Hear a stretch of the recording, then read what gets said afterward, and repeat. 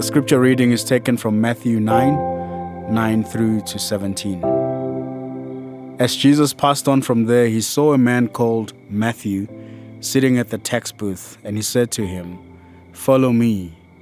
And he rose and followed him. And as Jesus reclined at table in the house, behold, many tax collectors and sinners came and were reclining with Jesus and his disciples.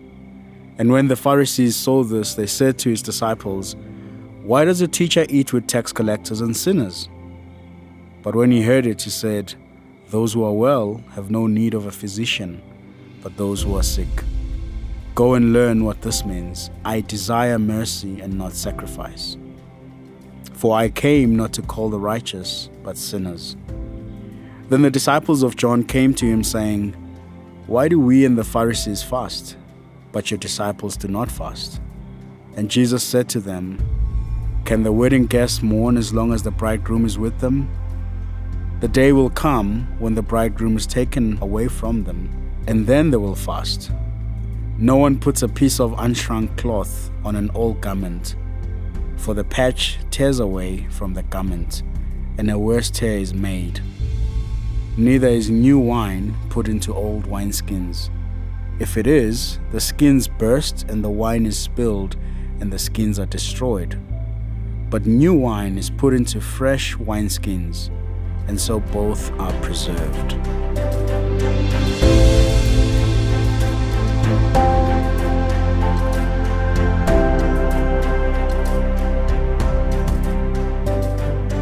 Well, we are in story cycle number 2 of 3 in Matthew chapter 8 to 9. You know the deal by now. 3 sets of stories. Each of them have 3 miracle stories, followed by a reflection on discipleship. And so we looked at the 3 miracle stories in story cycle number 2 last week, which were 3 truly epic miracle stories, right? They really were. I mean, the calming of the storm, the releasing of the men oppressed by demons, and the healing of the paralytic just blew our minds. And so we're prepared for this reflection on discipleship to be equally mind-blowing, right? It will be, okay, so it will be. I was trying to set that up for you all just to say a truly epic reflection on discipleship in the story. I don't know if you remember the reflection on discipleship from story cycle number 1. That was 2 interactions with would-be disciples with Jesus. And you remember the reflection on the foxes have holes and birds of nests, but Son of Man, all of that. And so that reflection on discipleship titled that sermon with a familiar phrase, "The Cost of Discipleship." And we spoke about the fact that there's a cost in following Jesus. Well, now, end of story cycle number 2, as we reflect on discipleship, there are again 2 stories. This time not with 2 individuals, but 2 groups of people who are acquainted with discipleship.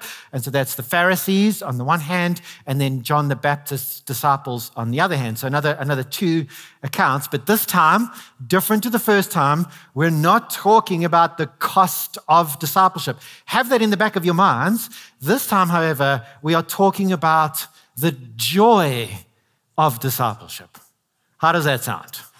Sounds a little more appealing, right, when we speak about the cost of discipleship. And that is absolutely what these 2 stories are about. So let's get into it. So the first interaction is actually the call of a special person. And so the story starts out with a very clear discipleship cue, the words, "Follow me." And so by now we know in Matthew, follow me, it has a discipleship cue to it. Remember, follow me into the boat, etc. So it's a very clear, we're in discipleship segment.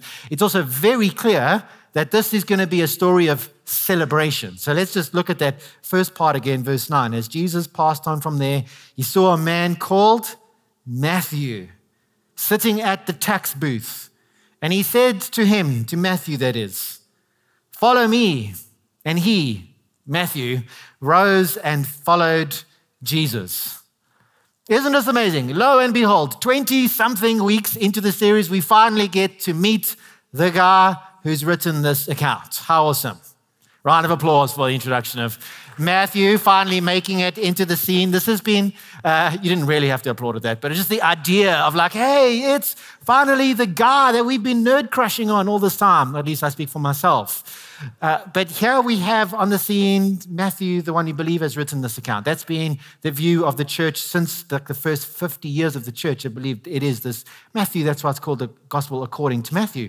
And so, I mean, I just love this moment that we finally get to meet this guy. And so let's reflect a little bit on Matthew, on his story. So what do we know about Matthew from the scriptures? Turns out we know very little. There's not much written about Matthew in either of the Gospels. He is not recorded in any Gospel as saying anything. He doesn't say a word. Seemed like he has a certain word quota, and he kept that for writing this Gospel account.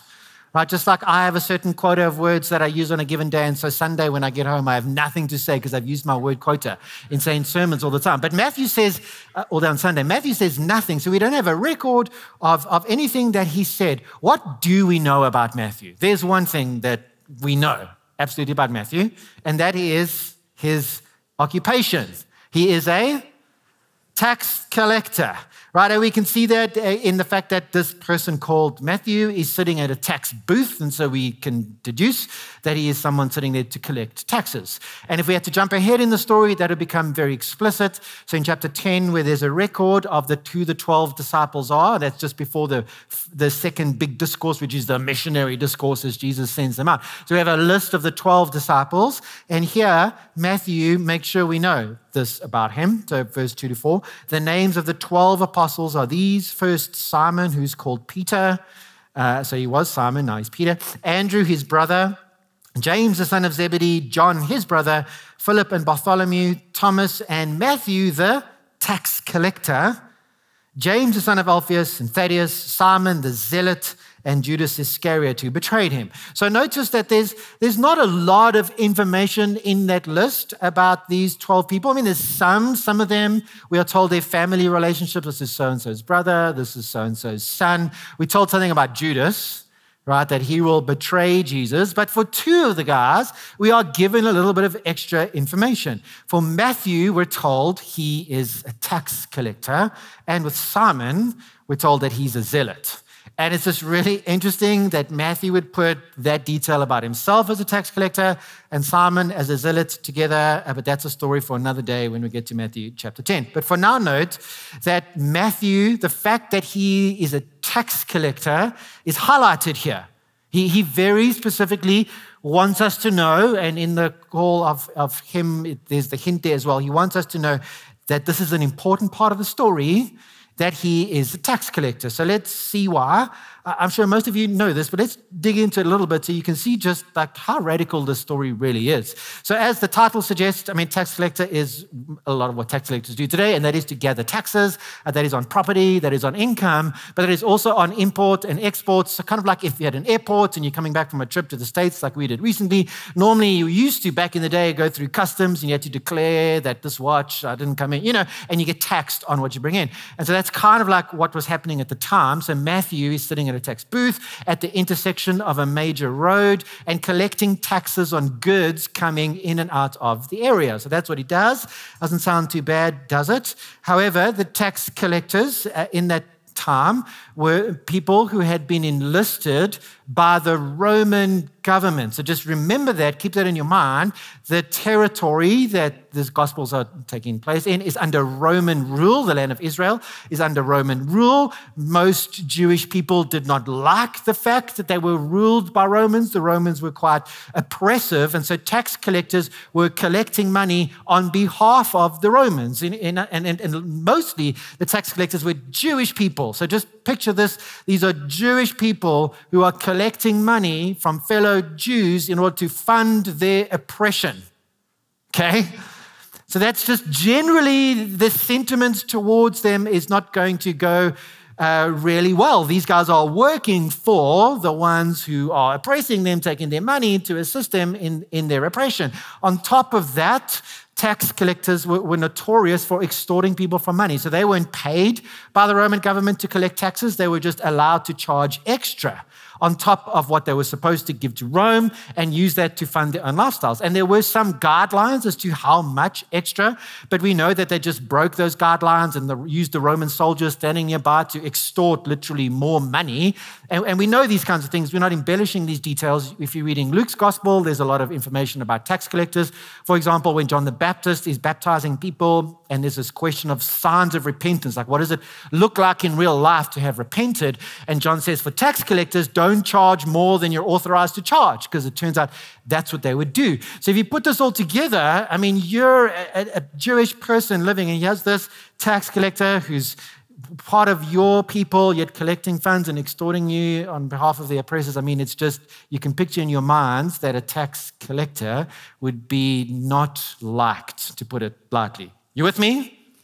And so they were hated, actually, by the Jewish community, and so excluded from Jewish community. They would not be invited to parties, to any kind of festivals. They weren't allowed into the synagogue. So that's a place of worship and a place of prayer, and then they weren't allowed in the synagogue. They were also considered by the rabbis at the time, so this is not in scripture, but rabbinical teaching said that tax collectors were considered ritually impure. Impure because of their association with the Gentiles, the Roman oppressors, literally being in business with them. And so they were considered impure. And so you would be considered impure if you went into a tax collector's house, because if you know how ritual impurity works, it's like if you touch something that somebody else touched that's impure, then you become impure. As you go to their house, like you're going to walk on the floor, you're going to become impure. So you would not be allowed into their house, which meant as well that tax collectors not only were not allowed in the synagogues, but getting into the temple as a place of worship was really, really difficult for them. And so you just got to imagine all of this is going on in the background, and now you have a story of Jesus, who is a Jew in the mold of a rabbi. What I mean by that is he's collecting followers like rabbis do. Jesus, a Jew in the mold of a rabbi, a Jewish teacher, comes to Matthew, a tax collector, and says, you follow me. And you just have to imagine in your mind that sentence is supposed to be mind-blowing. Now, I know, maybe if your mind's not blown, that's okay. Don't feel guilty. Could be because you've been reading Matthew really carefully. So well done. Because in Matthew, we've already been introduced to this as a strong theme in Matthew, right? That no one is excluded, right? Everyone gets to be part of what Jesus is doing. So if that's in your mind, like that's great. But a tax collector really is a symbol of a person who is hated, who is considered an outcast, and I mean for good reason, and there's a lot of negativity towards them. And so, I mean, a tax collector as well, those guys too, yes, they also get to be disciples. They also get to form part of this new community that Jesus is building, the fellowship of these 12 disciples together. I mean, it's incredible to us. It's cause for, like if you look at the story, you go, wow. I mean, if Matthew can get in, like anyone get in, and you got to think in your mind, man, how excited must Matthew have been? Like how awesome would this day have been for him, for after years of being given the cold shoulder and he treated and pushed to the margins, to be invited in and be part of this community. You would think like that's cause for celebration, right? Right? And it is. And that's exactly what Matthew does. So he throws a party. That's what we read in verse 10. And as Jesus reclined at table in the house, behold, many tax collectors and sinners came and were reclining with Jesus and his disciples. And so Matthew's understating things a little bit in how he writes this account. He's shy. He doesn't want attention on himself. Luke writes that this is Matthew's house. Luke tells us it's his house. And he's a tax collector, and he's wealthy. They just really all were. And so he's got this big house. And Luke tells us that it's a feast. Matthew goes reclining at table. But like Luke tells, no, this is a feast. You need to see this. This is a party.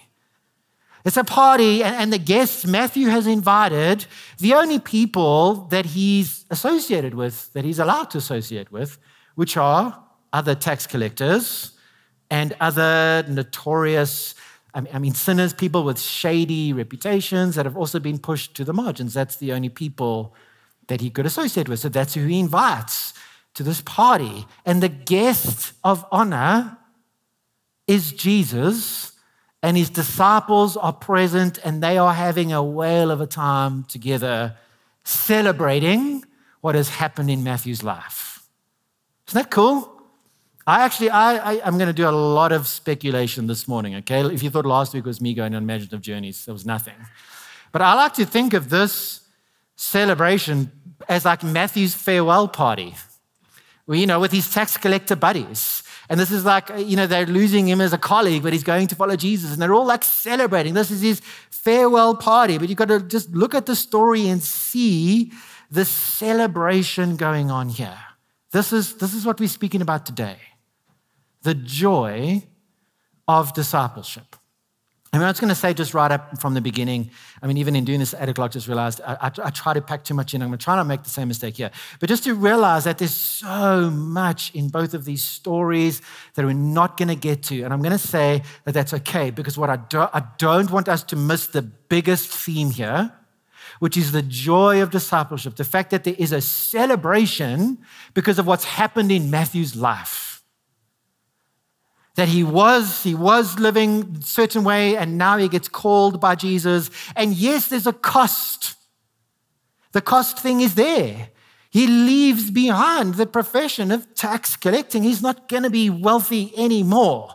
So there's a cost to discipleship, but on top of the cost is this gift and this joy, and we're meant to see that the joy outweighs the cost with plenty of spare change. Right, and it's celebrating and having this party. I mentioned that there's this gift of discipleship, and I meant that intentionally because Matthew's name, names have meanings. So the name Matthew means, guess what? It means gift of God. Gift of God. Even there, we talk a lot about names. You shall call his name Jesus, for he'll save his people from their sins. So, gift of God. Matthew has received a gift, like an incredible gift, to be called by Jesus to come out from the margins and from being hated into this new community where there's love. And I just have to include this. I said we did in chapter 10, but the fact that Matthew and Simon the Zealot are together. So Zealots was an extreme sect within Jewish society that basically were terrorists who were trying to overthrow the Roman government through guerrilla warfare. So they would assassinate Roman officials and assassinate people in allegiance with Rome, including tax collectors.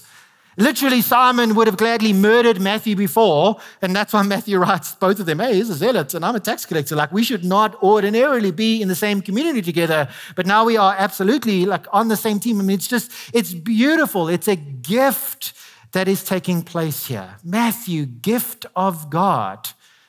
But it's not just that Matthew has received this gift, the sense of dignity all of a sudden, the sense of new purpose and a new community.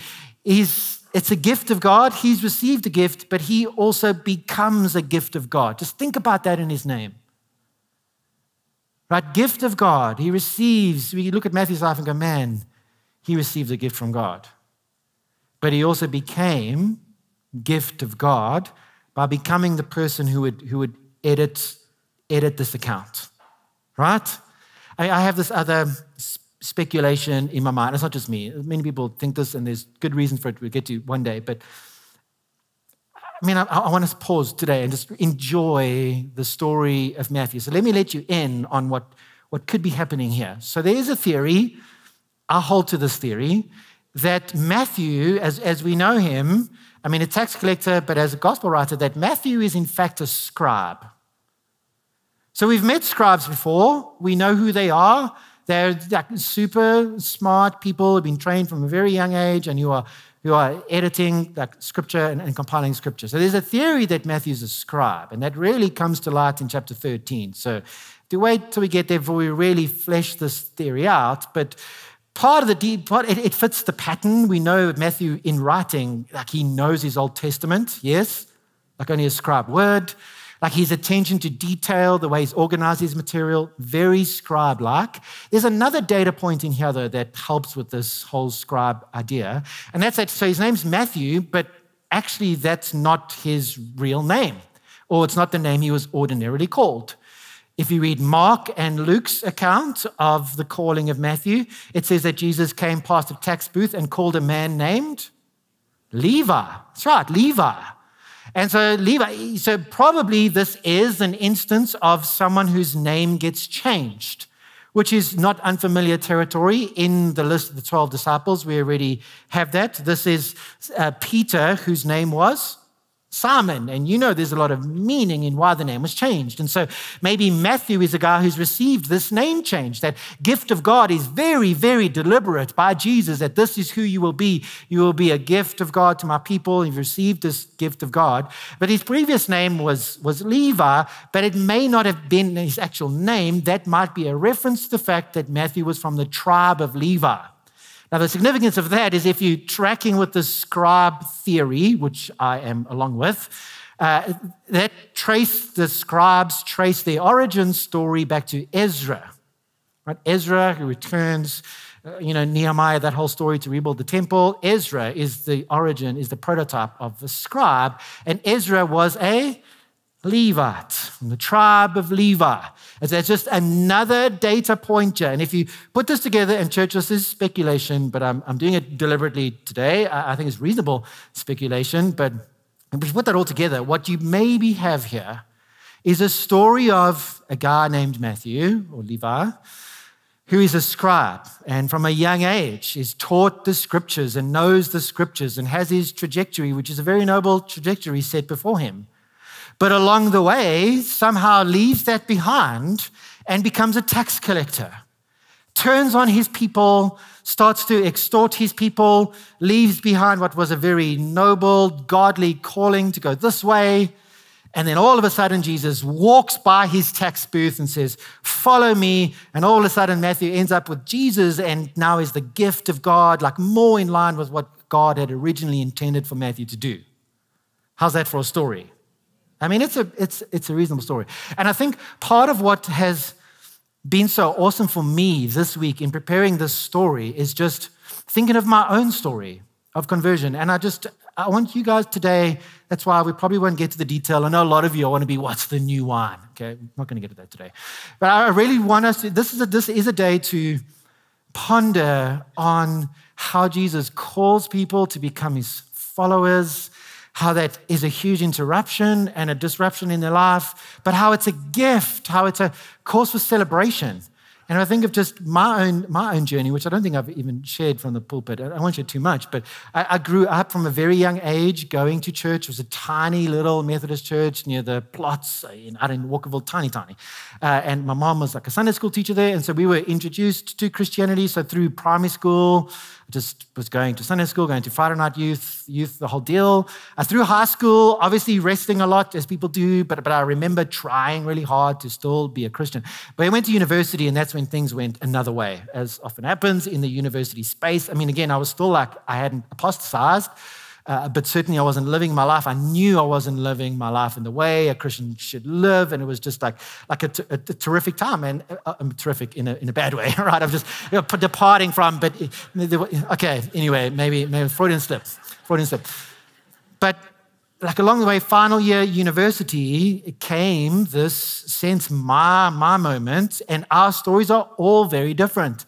But this was my follow me story moment where I was on a youth leader retreat thing. A kind youth pastor had seen something in me and said, "Hey man, you need to come." And I was listening, and someone in the room actually was even there at the time this beautiful story happened, and just really realized, man, I had the trajectory I was on, which was so great, to just left that behind and living another worldly way and just like heading in the wrong direction. And this was just a call to come back. And coupled with that was this idea of being in ministry. And so for me, just all that to say, this week, this story's been so personal for me, of like just reflecting on what Jesus does in a human life. And it's different for everybody.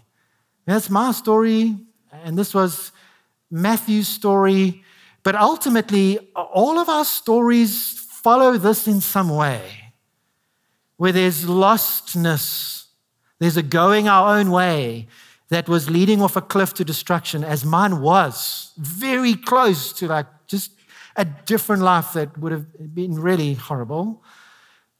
Our stories, there's a lostness and a heading a certain way, and an interruption by Jesus just coming and a call to now orient our lives his way. And it is a huge interruption and disruption. There's a leaving behind, like a sacrifice. There's stuff. There was a lot of pain at that moment. But if I look back from now, I look back and I don't look back with any regret. It was a gift. It was a gift. This is what salvation is. Lost, called to follow Jesus, given a new identity. Maybe not a new like literal name, but you know what I mean? Like a new sense of self-worth, a new sense of significance, like a new sense of purpose, a new sense of security, of a new belonging to a new community of people. Right? That's what's happening in the story. That's what happens in every single conversion story. And so I want to say to you today, church, I mean, for those who've been a Christian for a while, this is just a good week to reflect on that story. I really encourage you to do that. But for the few, and maybe it's just two, or maybe one, or maybe it's just one person, for those who have not yet actually fully decided, you know, I mean, I doubt Jesus is going to walk in physical form and say actual words to you.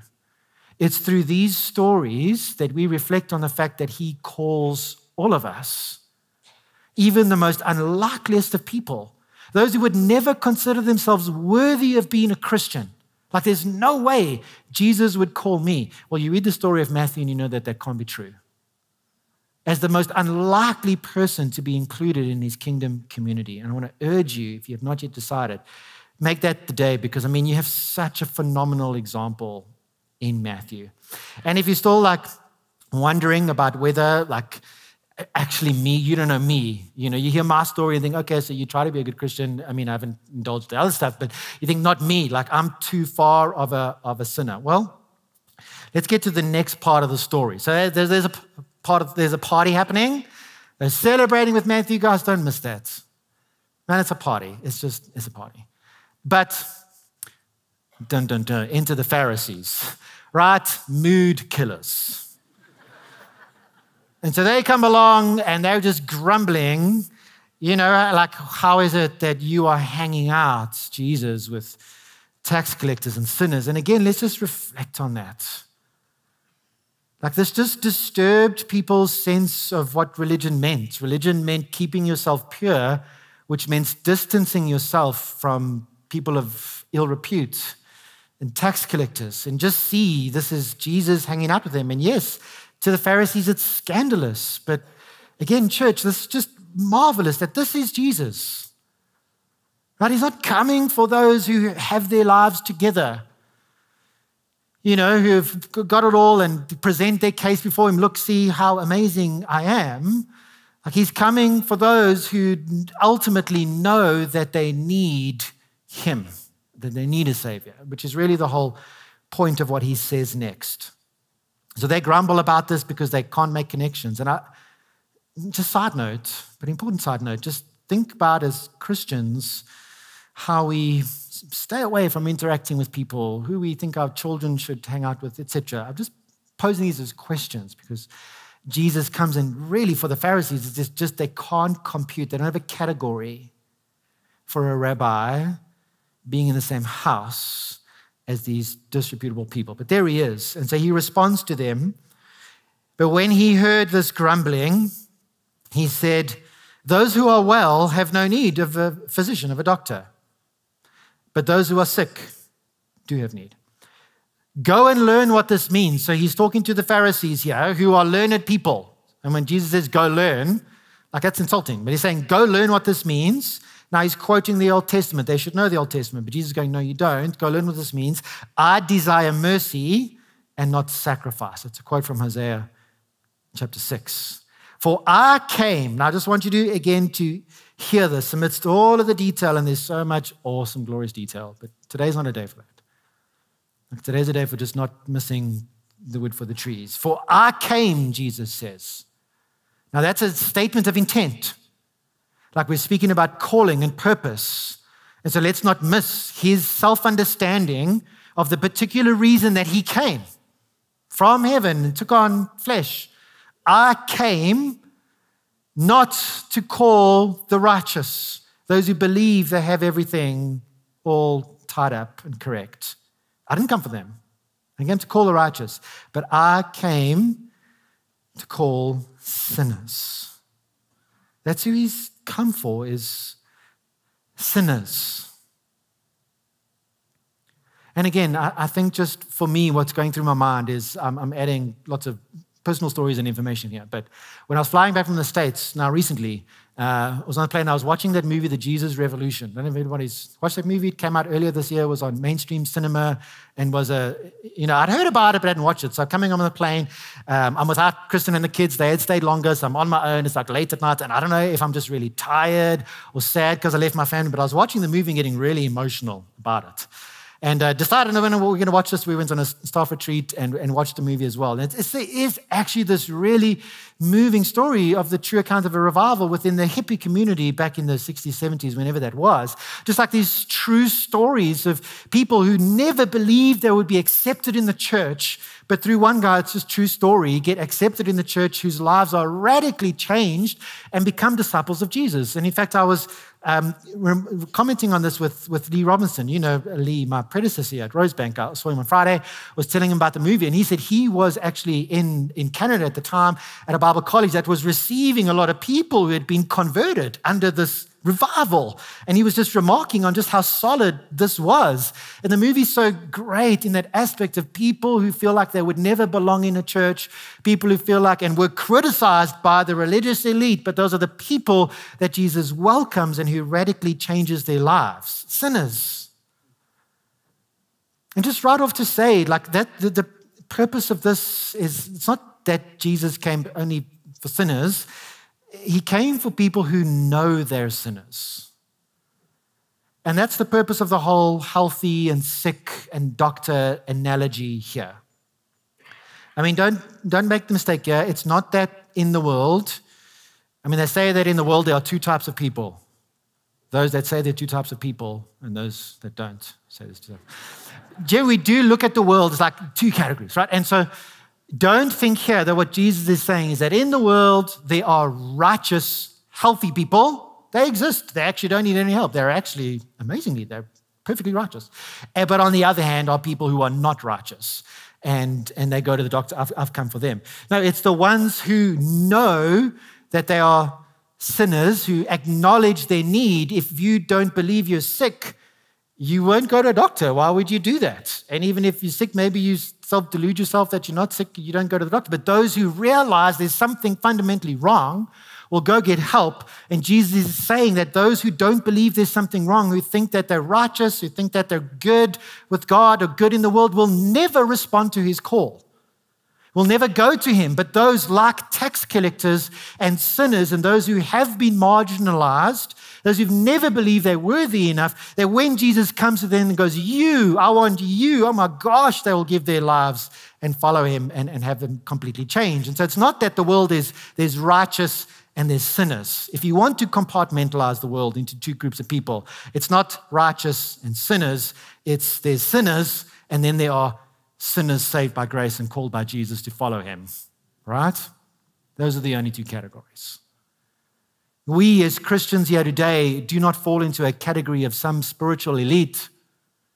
We're the sinners too, but we're the ones who by grace God has reached down and invited us and called us into his community, and we celebrate that. Amen? And you can see that this is where Jesus is going when he interacts with the Pharisees and he quotes Hosea 6. And what we should do, if I could preach for 3 hours, what we should do is we would go to Hosea 6 and really study Hosea 6. But I'm already like 3 minutes, almost out of time. So we're not going to go into Hosea 6. But what you need to know about Hosea is it's a classic Old Testament prophetic book which really is saying, repent, your Israel, repent, your lives are heading towards destruction, idolatry, etc. You need to come back or there's going to be judgment. It's classic. But what's unique, or maybe not unique, but what's a clear theme in Hosea is actually the religious leaders are targeted. Okay, so that's important. Hosea, for example, 5 verse 1 says, hear this, O priests. Pay attention, house of Israel, so leaders of Israel. Give ear, O house of the king, for the judgment is for you. So it's a very clear focus on the leaders. And so you can see he's targeting the Pharisees here, who were also sinners. They just didn't know it because they had the structures of religion in place. And that's what Hosea 6 verse 6 means. Here's the quote in the Old Testament, for I desire steadfast love, the Lord says. When you read in the Bible, God says, this is what I want. You'd be like, okay, let me take my pen. This is what God wants. Let me pay attention. For I desire, says God, steadfast love.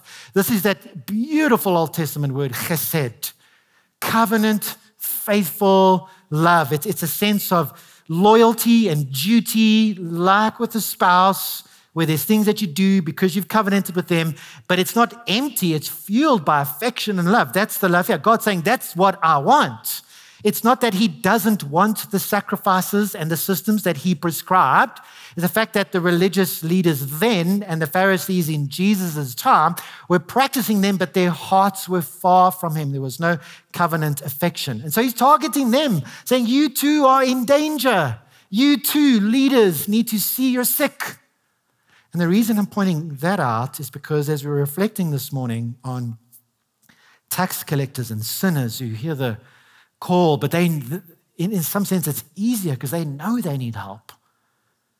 But the harder group are the Pharisees that Jesus challenges all the time, who don't think they need help, who've got their structures in place, which is probably a lot more Christians today. As I speak to this audience, we are likely more in that category than we are in the tax collector sinner category.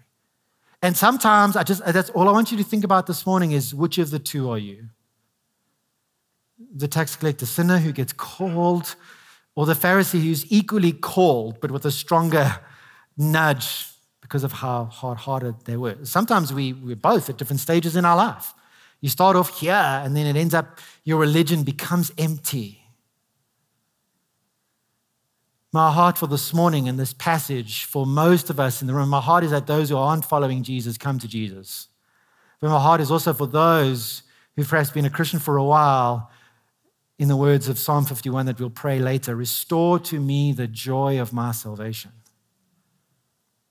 Restore that we continue to follow Jesus in the practices and the things he's taught us, but motivated by joy and affection for him, which, by the way, is what the next story is about, which I'm not going to get into in detail. John the Baptist's disciples come to Jesus and go, hey, how come your disciples don't fast? Right? Because in their minds, holiness meant, religious practices. For the Pharisees, holiness meant abstaining from people who were sinners, and for John's disciples, these religious practices. And I'm not going to go into new wine or all of that. What I want you to see is that when Jesus answers them, he doesn't say, it's not about fasting, this passage. Right? Don't take from this passage all fasting is bad. Actually what was happening at the time is we know that the Pharisees and likely John the Baptist's disciples fasted regularly twice a week. That was Jewish custom at the time. We know this because Luke 18, Jesus tells a parable about a Pharisee who stands up in a temple, self-righteous, look at me, I'm not like the tax collector. And says, I fast twice a week. So they fasted twice a week. But what you need to know is that in the law of Moses, like in our Old Testament scriptures, fasting is only prescribed once a year on the Day of Atonement. Those of you who don't want to fast are like, oh, praise the Lord. On the Day of Atonement. And so if you want to get into the fasting argument here, well, what was going on here is that John's disciples and the Pharisees, it's fine to fast more, like twice a week. There's nothing wrong with fasting per se, but they were going way above God's law, which was, one thing, but the worst part was imposing that on other people as though that's what religious practice looks like. And Jesus comes to free them from that kind of religious straitjacketing that they had self-imposed, which is what I think the new wine means. Like there's a lot more freedom in being a Christ follower. There's a lot more celebrating. There's a lot more joy. And sure, there are moments where we will do fasting, but in appropriate ways. So this is not really about fasting. What it is about, what Jesus latches onto, is that one fasted day of the year. That's why you need to know that. The Day of Atonement. Because the fasting then was very deliberately connected to the Day of Atonement. And the Day of Atonement was the one day in the year where the priest, had to cleanse himself through animal sacrifice, and then there was an animal sacrifice made to atone, to cleanse the sins of all Israel. And so it was right, it was appropriate that you fasted on that day because it was a symbol of contrition, of repentance, of a sense of grieving, literally, over my sinfulness. And so you would fast at the Day of Atonement and then celebrate that your sins had been atoned for. So fasting was connected with grieving and mourning. And so when the disciples asked Jesus, why don't your disciples fast? Essentially, he's connecting with that idea. He's going, whoa, hang on, why would there be grieving when I'm around? Because when I'm around, it's occasion for partying, not grieving. I'm paraphrasing, but that's what he says. He said, really, he says, if the bridegroom is present, him, bridegroom, through scripture, he's the one who's going to return as the bridegroom, and the church is bride, and there'll be a wedding feast. This is all what we believe. So he says, if I'm the bridegroom, I'm around, like the groomsmen are not grieving for me. They're happy. Everyone's excited. Everybody knows it's appropriate at a wedding to rejoice, yes? So at a funeral, it's different. It's appropriate to grieve. It would be inappropriate if you rejoiced at a funeral. It would be inappropriate if you're really sad, like that grieving that this person's getting married.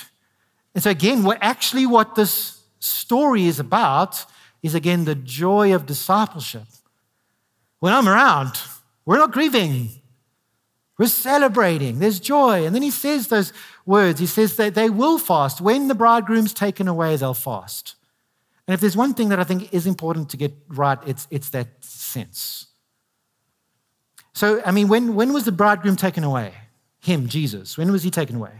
So his death, the resurrection, then he was back. So that was cool. But then the ascension, sort of back into heaven, taken away. And so presumably that means that now there is this mourning state, that it's appropriate to mourn. And we can connect with that quite easily, right? We see the evils in the world around us. We know that we're still committing sins, and so there's an appropriate mourning.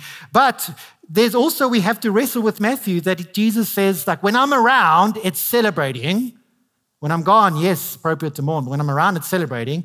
And yes, he's gone, but is he gone? Is he gone? Or is there a sense in which he's still present in at least some way? It is the latter, because, I know we're jumping ahead here, but the very last words of Jesus in Matthew, okay? So last words, those are important. What is the very last thing Jesus says in Matthew? He says, and lo, or behold, he says, take note, I am with you, even to the end of the age. So yes, there's a moment, the end of the age, when he will come back in final, full physical form. But even prior to that, after his death and resurrection and Pentecost and the Spirit coming and all the charismatics are like, yeah, new one, that's what that is, and cool, yeah, because he is present with us now in some way. And so there is a sense in which discipleship now is rejoicing. And to be sure, it's not all rejoicing. Just last week, we looked at a story of being called to get on a boat in the middle of a storm. That happens. But it's not all just storms and demons and giving up your way of life and extra religious rituals and more maintaining purity by staying away from ungodly people in the world. It's not just all self-pitying. It's a gift. And it's appropriate as Christians to celebrate. Now, amidst the grief, yes. One day when he comes, no more grief. And it is a party. It's a Matthew party times 1,000,000. It's feasting. It's well-aged wine. It's just beautiful, etc. So don't make the mistake now of thinking that this following Jesus thing is all just the bad stuff. Man, these stories are about the joy of discipleship and the joy of salvation. And perhaps some of us have lost that and need to recover that. Amen? So let me pray for that. Let's pray.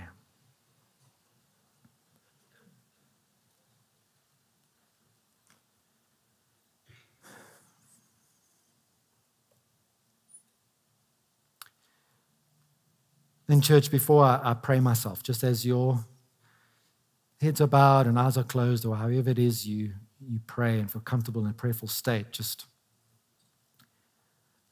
I do think it's appropriate this morning, since we have some time, to just reflect a little bit. As I've reflected this week on my own story and your story being so different.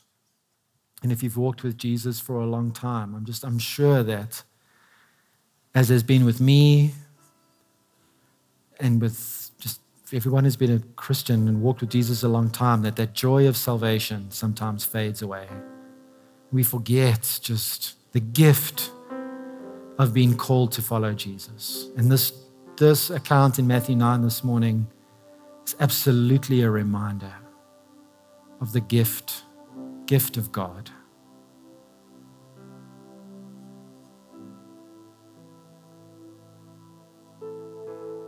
And to maybe reflect and remember what your life was like, where it was heading, the circumstances around Jesus' interruption of your life, the newness that he gave you, the new identity, the dignity, self-worth, an assurance, a community, a purpose. And to be sure, I'm sure that if you've walked with Jesus for a while, there's been many storms and a lot of grieving, because, this is the world we live in now.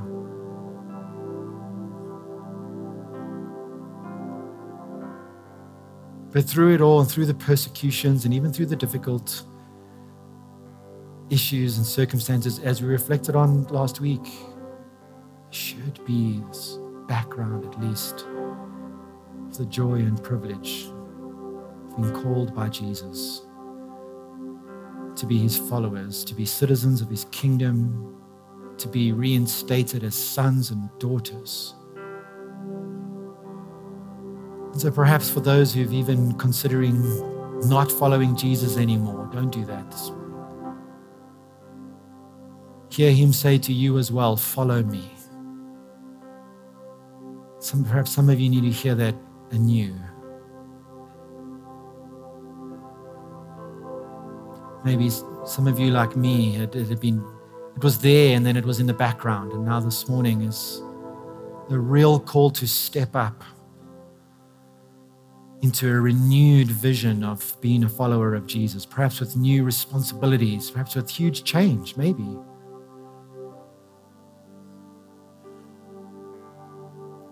Or maybe there's somebody out there, or a few even, never truly made this decision to follow Jesus. The cross before me, the world behind me, no turning back. Still considering, and just thank you for being here and considering and being open. But may you hear not my words, but Jesus' words, follow me. There's nobody that he would exclude.